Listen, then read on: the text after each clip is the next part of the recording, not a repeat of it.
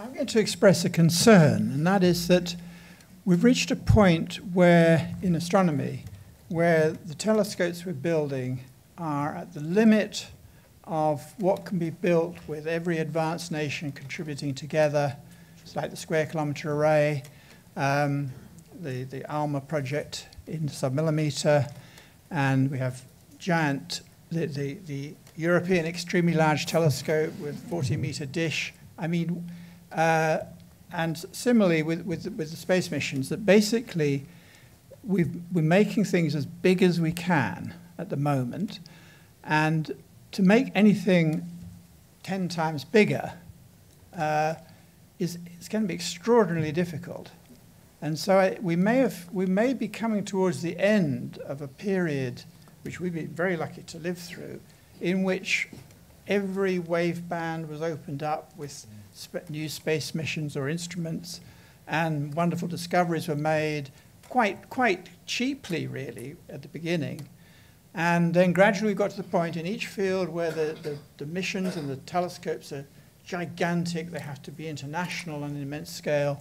And so I cannot see that that can continue at the same rate of growth for the next century. I mean, I think we'll have to be very selective about the questions we try to address. The Large Hadron Collider is another example. I mean, it's a vast international machine. You really have to think, how are they going to make a bigger machine than that? It's practically at the limit of what we can put together. Unless you're willing to spend 30% of your income on science. I mean, currently I think you spend about 0.5% or something is what governments and so on spend on your behalf on science.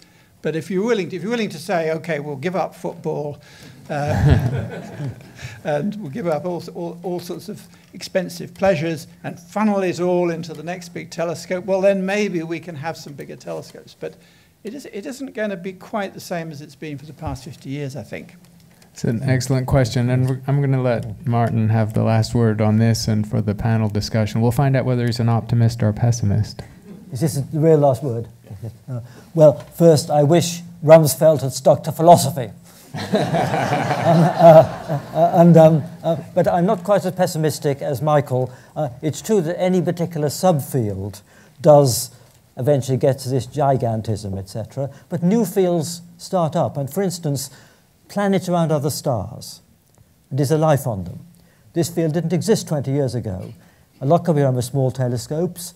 Ideas of the origin of life can be done by individuals with clever ideas. So I think there'll be new subjects starting up where we can work without great resources.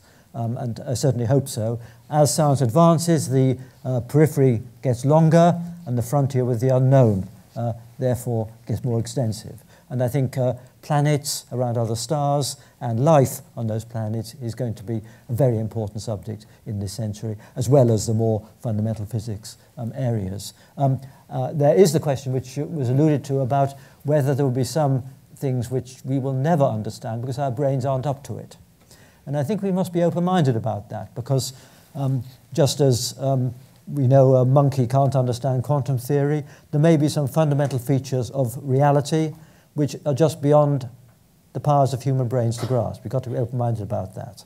But I think there are many that we can grasp, and just as there's been huge progress in the last 50 years, there'll be more in the next 50 years. And finally, since the multiverse came up, I'd like to end with an anecdote, a conference where I was on a panel and we were asked about how much would we bet on the multiverse. And I said, well, on a scale, would you bet your goldfish or your dog or your life? I was nearly at the dog level. And the other person on the panel was Andre Linde. He's the inventor of the eternal inflation idea. And he spent 25 years working on it. He said he would bet his life on the idea. And then at a later meeting, the great theorist Steven Weinberg said, when he was asked a question, he'd happily bet Martin Rees's dog and Andre Linde's life.